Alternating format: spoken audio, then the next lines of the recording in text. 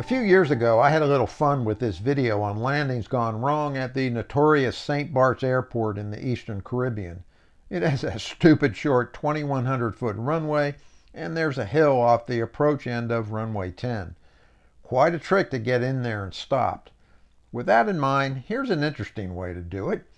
Just follow the nap of the hill with a high sink rate and cram it down short of the numbers.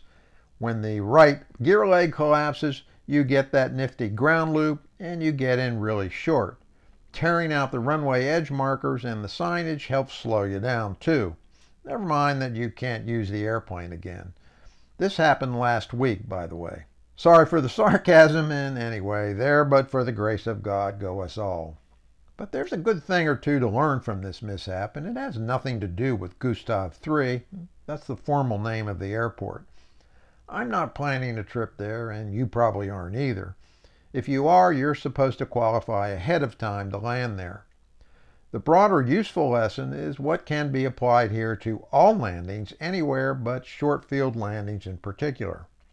The accident approach was too high, but here's what a good one looks like.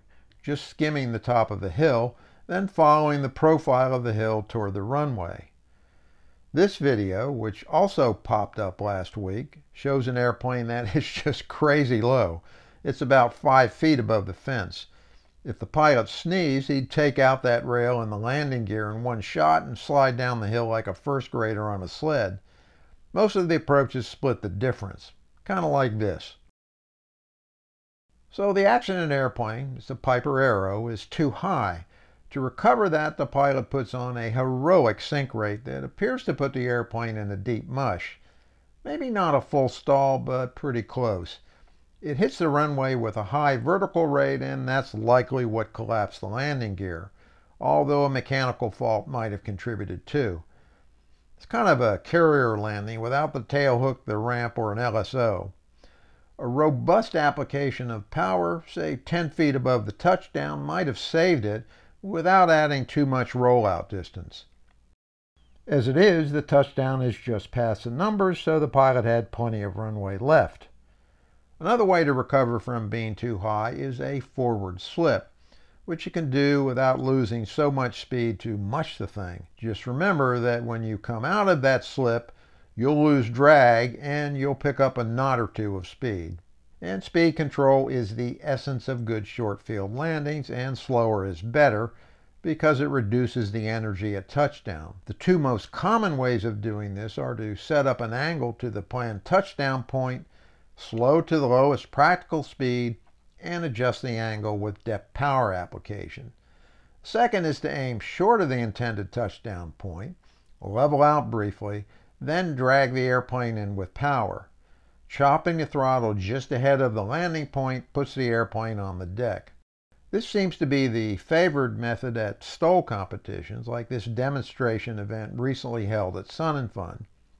You can see the brief level out here, but maybe a touchdown shorter than intended. That's always a risk with the drag-in method.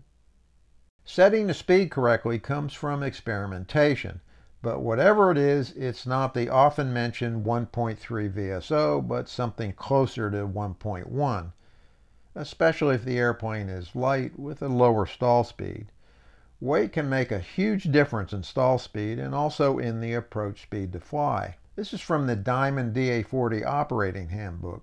That's a 15-knot spread in approach speeds between light and heavy, and that can make the difference between an easy rollout and one that ends up in the weeds.